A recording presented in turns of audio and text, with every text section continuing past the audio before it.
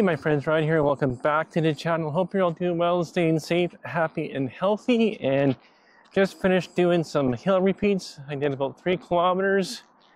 Well, that's done. That's in the books. And now I'm just kind of meandering back to the house to kind of, well, as we runners like to do after a run, and do nothing.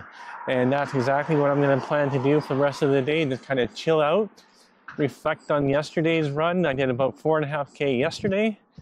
Felt pretty good doing that. And now I'm just moving forward.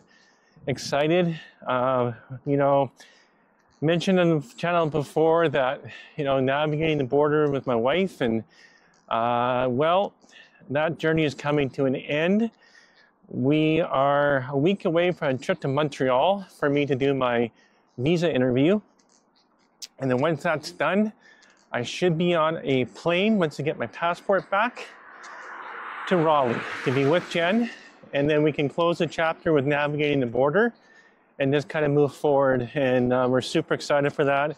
It's been 2 years of navigating, she comes here, I go there, and we're finally closing that chapter. So that's awesome. And Gord has agreed to coach me for my 10K race in November in Raleigh. So Gord will be on the channel frequently to help me with getting that one together. And as well, we're still going to do shoe reviews. That'll still be a big part of the channel. It was just in this store yesterday, and there's some great shoe lineups still coming out and already there. So we got a lot to catch up on with that. But in any case, so for me, I just feel good. The pain in the foot is gone. So that's a good update, that I'm no longer feeling that pain. Fingers crossed for that. On top of that, so last week I was in Vancouver for my medical appointment for my visa. And they made me jump on the scale. I wasn't super excited about that. I didn't really want to do it, but I did it. And as I suspected, I'm about 20 pounds overweight. So I need to shore that up. So now I'm back to doing what I used to do 6 years ago to lose the weight in the first place, and calorie counting, and just making sure that I'm eating properly, a good diet, and staying away from the temptations that there were. I'm coming to fall. There's going to be, Thanksgiving coming up and things like that. So just have to learn moderation. So that's my big thing. Right now for week 1, I'm building my consistency. Just want to get the 4 runs in this week. I don't care about speed. I don't care about pace. It's just getting out there and getting it done. And that's what it is for this week. And once I get that done, then I'll start building on that week 2.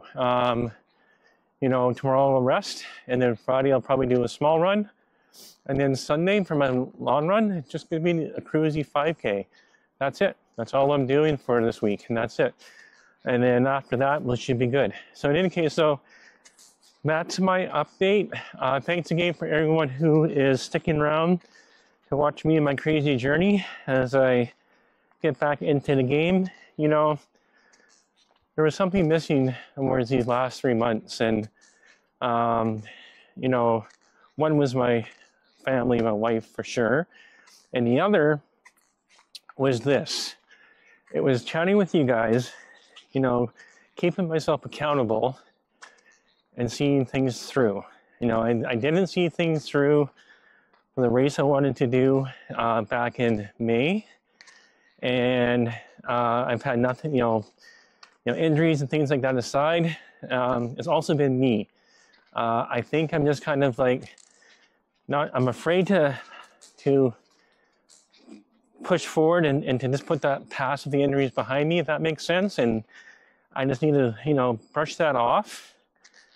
The past is the past, and we move forward. And that's what we're doing now, is, just build on my successes, look at what went well. I've done a lot of great runs and races that have gone well. Look at those and don't look at the ones that didn't go so well. And that's what I'm going to focus on. And so onward we go.